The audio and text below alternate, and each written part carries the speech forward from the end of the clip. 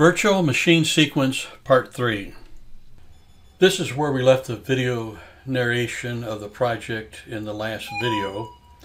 We had just added a few more steps that it would clear out B3 word 10, binary file 3 word 10, so you could start with another part.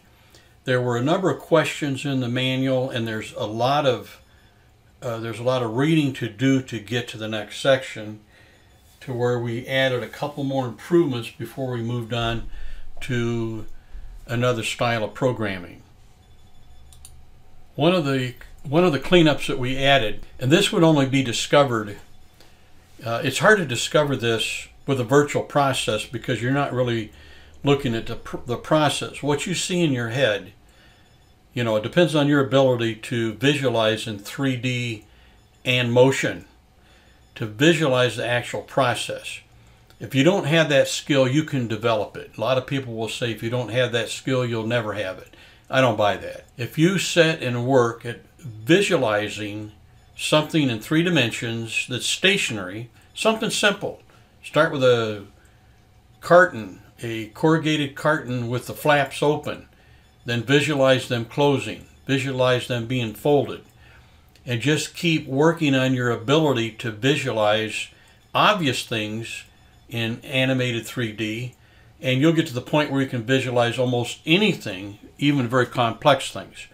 So this particular fix, and that is that if the finished product conveyor is running, we don't want cylinder 3 to extend and push another part out onto it, because picture in your mind the conveyor is running, finished product conveyor belt is running, you push a part out, and even though the pusher has a little V block, a slight V cut into it to center the part, the conveyor is still going to possibly grab it out of the pusher, and it'll rotate out of position, and instead of being centered on the finished product conveyor, it will be to the far edge, because it was rotated out of the V block on the end of cylinder 3 extend.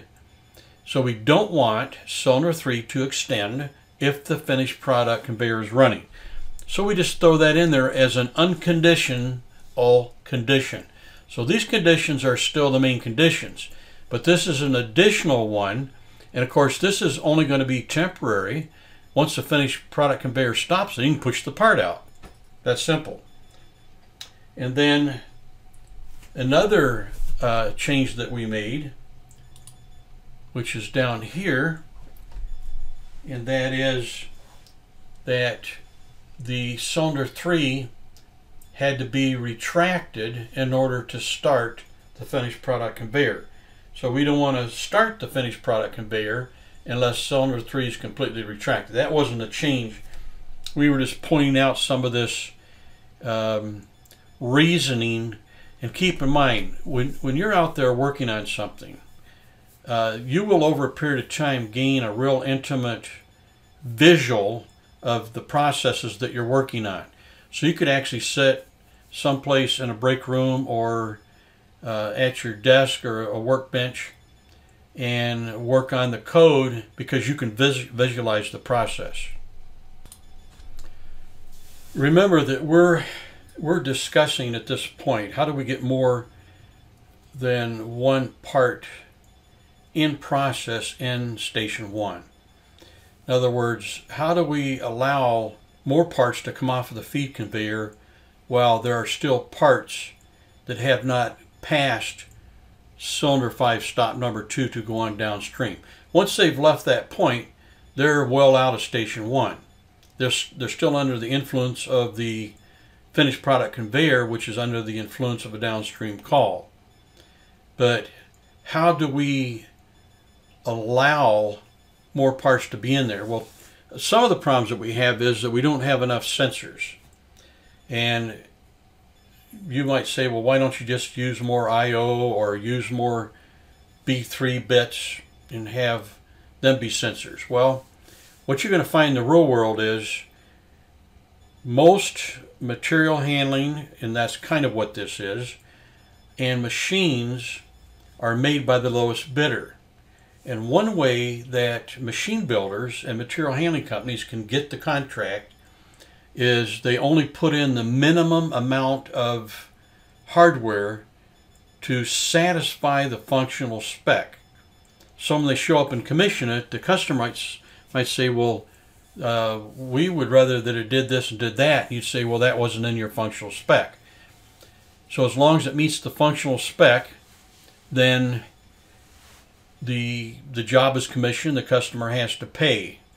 And if they want something different, you do something called a ECO, engineering change order. And that's where a lot of companies make their money, is on the ECOs. They'll underbid the job, knowing full well they can read the functional spec and see that it's not good enough. They know the functional specification is not good enough. So they will quote the project, underbid it. In other words, they know that they're not going to make any money on the initial project, but they will make money on all the fixes in order to make it work because the customer didn't write a good functional spec. So what I'm getting to is you're going to find lots of places where you wish there was more photo eyes, proxies, etc., and there are not. So we're going to treat one of those right now. So we start rung 6 when we said that cylinder 3 was extended, and we're going to do a little delay and then retract cylinder 3. We're going to unlatch output 1. Notice that I added a latch B320/4 and I named it part at cylinder 3 into stroke. Now in your manual it might have been part at cylinder 3 extended, same thing. Since then I've adopted EOS into stroke. That's just simpler. So part at cylinder 3 into stroke. Now it could be extended into stroke, but you get the point. There's a part there. And we know there's a part there because we pushed one out there. In other words, if there was not a part to push out, we wouldn't be this far. Now we'll probably add some more of these at end of stroke bits that says there's the part there. So we're going to turn this bit on and say there's a part at the end of stroke cylinder 3, which means out on the finished product conveyor.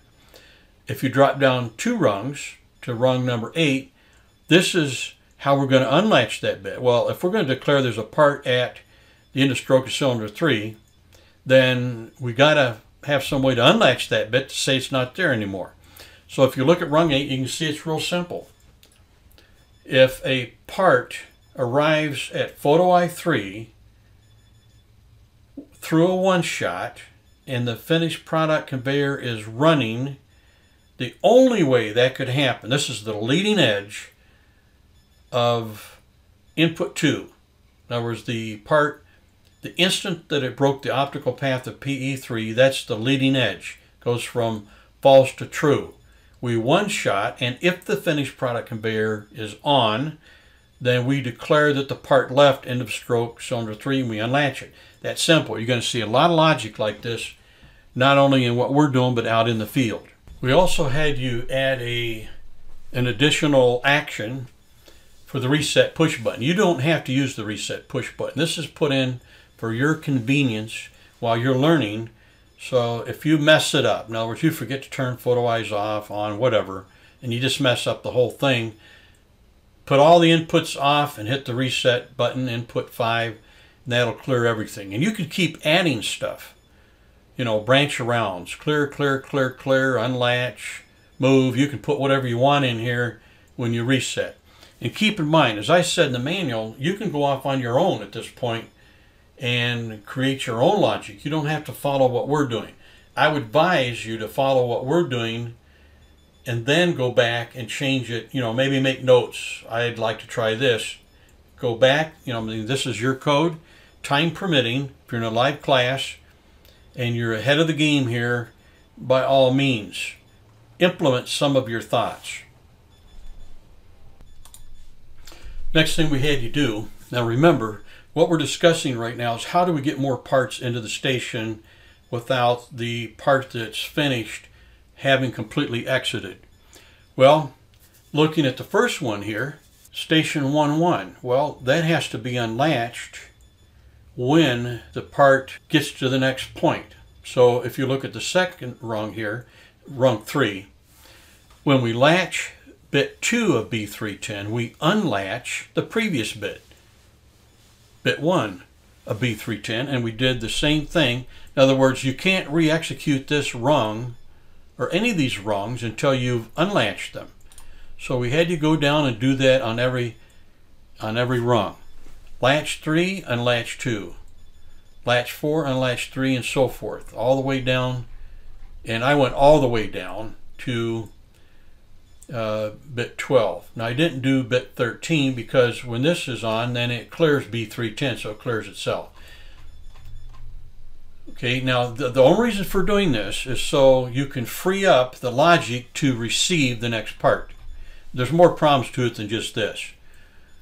Okay, but for now, logically, this would be your pursuit. If you were using latch type logic, well, okay, I got to go unlatch everything.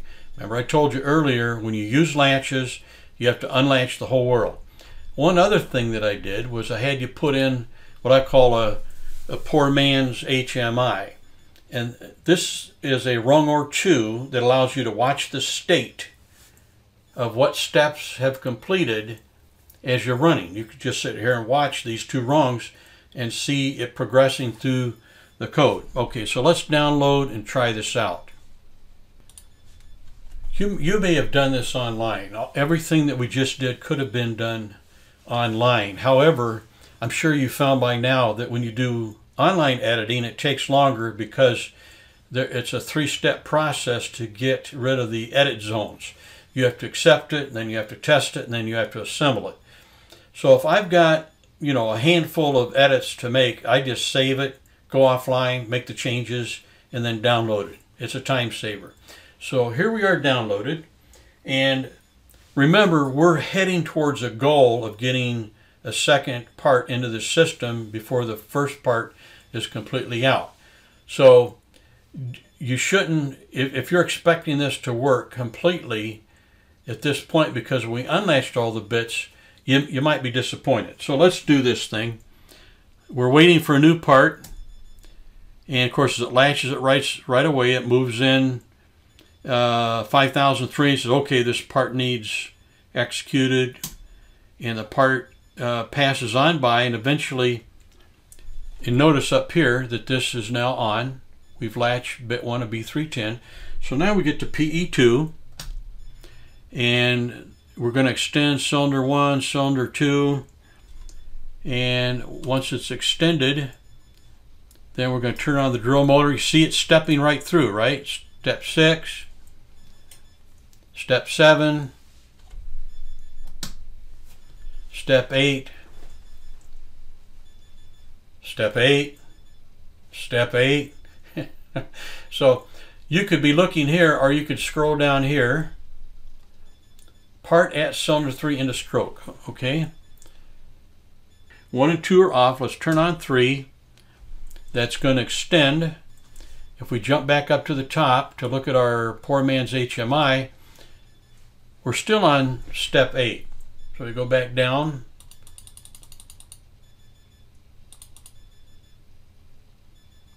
We don't have a downstream call, so we extended cylinder 5. Cylinder 5 is extended, so we're good. We're actually good. Except that we want to turn off the finished product conveyor. Up here's where we latched it on.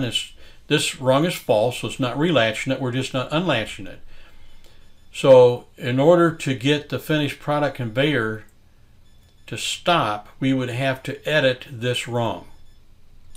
Actually, this worked out pretty good, considering the only thing that we did was we unlatched the latched bits behind us as we go.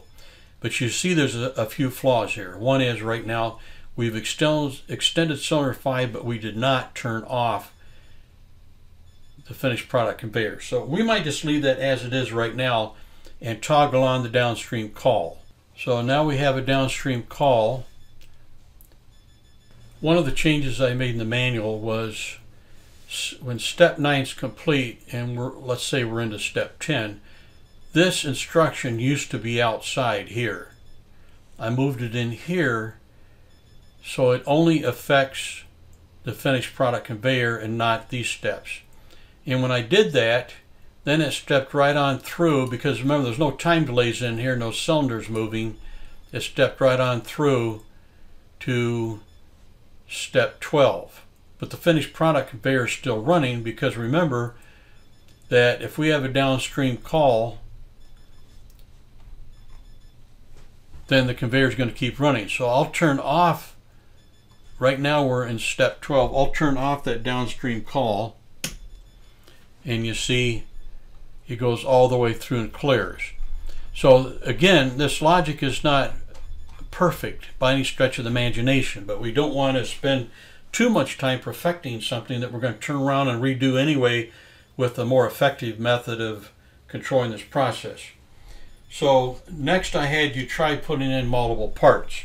So let's toggle in a part, and when it's well received, then we'll let it step into station 2. Once it's in there, we'll turn off PE2 and let it go through as far as it can go, which should be waiting for PE3. And I do believe that is in step 8. So if I turn on PE3, and let's go down and see what it's doing. We remove this part, and here's where we're sitting. Extended 5.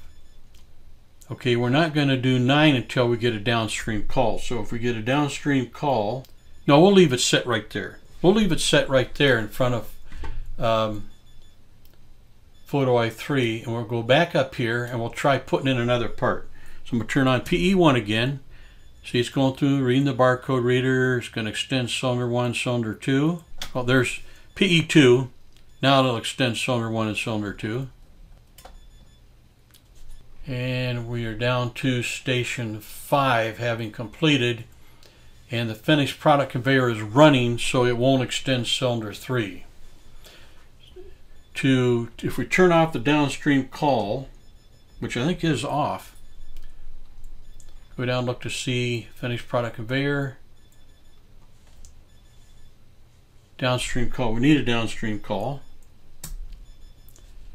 Let's see what happens up here. Okay, now we're in 5 and 12, so we got 2 parts in there. One at 5, and it's waiting for the finished product conveyor to come back on. So let's just assume that the part cleared PE3 for the downstream call. Okay, then we would need to turn off the finished product conveyor, and to do that we would have to complete 9, which means, see, we have a problem here. So we need to go back to extend cylinder 3, extend solenoid right here in this rung 7, and we need to add in, not only is the finished product conveyor not running, we don't want cylinder 3 to extend if there is a part at cylinder 3 extended. So we do a true if off, and then we find the code right here, and you can cursor, hold it down and scroll up and drop it there. You gotta be careful when you're doing that, because any of those red memes, if they turn green and you let go, that's where it goes, and it could wipe out something else. So maybe that wasn't an expedient method of showing you. You would have been better off just to type in B320/4. Okay, so this, if there's already a part at cylinder 3 into stroke, then you can't extend cylinder 3. Now, this would be a photo eye, or it should be a sensor. It should be a photo eye. So the photo eye tells you there's a part there. Don't extend with another new part, finished part, because you'll push the first one off onto the floor, right across the conveyor and off onto the floor. The next changes that we had you make, rung 3 here, and 2 of them here. One is that once we've used N70, remember N70 comes from our barcode scanner. So we put a value into N70, but that value stayed there. We don't want it to stay there once it's been used. So as soon as we latch bit 1 of B310 and extend our cylinder 1 and 2, we clear N70 because it's been used. It was only needed to latch on this bit right here. The other thing we do is when we extend cylinder 1 and 2, see they're both extended here, we latch a bit that says there's a part at cylinder 2 end of stroke. So now we have two virtual sensors, one for cylinder 2 end of stroke and one for cylinder 3 end of stroke. And of course, when this one leaves this position, so picture this is where the hole gets drilled in it. So if we want to unlatch this bit when this part leaves that position, we go down to where we extend cylinder 3 right here. When we extend cylinder 3, then when it's retracted, actually we could put this right here, would be more appropriate down here, because here's where we actually retract cylinder 3. We'll do it there. We're doing this on the leading edge of cylinder 3 retracted procs. And how do we accomplish leading edge? With a one-shot instruction, because this is only going to be true when this goes from false to true. So that meant cylinder 3 was not retracted, but then when it came back and hit the retracted procs, we one-shot it through and unlatched the part at cylinder 2 end of stroke. So see how we're going back and we're kind of tidying up what we left behind. And this is typically how you write code. You write code just to get one part through it. And then you got to get two parts through it when the first part's not all the way through. You just keep going back and adding things and cleaning things up until you get it to where you want it. Then we also added some logic to fix something that's been plaguing us, and that is the finished product conveyor kept running after we extended cylinder 5. So it's simple. You just go and throw in a branch around, unlatch B320/2 if you extend the solenoid. I added another rung, and this was just after the first rung in the logic that gives us our barcode trigger and decides that this part needs a hole bored in it. We have a little something extra here to unlatch it, not waiting for this unlatch down here. And it basically says is if it's latched and photo eye 2 is triggered, then one shot this, but don't unlatch it unless there's the part already at cylinder 2 end of stroke. And this basically catches a little physical problem. I mean, our virtual machine is perfect, right? I mean, there is nothing that needs adjusted physically. The photo eyes are in perfect position to eliminate any kind of nonsense of an accidental triggering because of some other object that gets in its way that's part of the machine. That's all this rung does. It was something that I noticed when I was operating the sequence. Now the real crux of the biscuit here, I mean the moral to this whole story is when you latches, then you have to go back and you have to unlatch the whole world. That's why I hate latches. I mean, they're great if you got to use them. And when you first start writing code, you're going to use latches, I'll guarantee you. You're going to give up on some things, and you're going to use a latch, and then later on you might say, oh, I see now I could do that. And you go back and change it to seal-in logic, so it's a lot easier to drop out. When you latch bits and then sequence them, they become interdependent. They are dependent on each other. And if you write code with seal-in, you can write each rung as a standalone thought that encompasses any possibility. Moving on. The rest of the time in this project, you went through and you tested.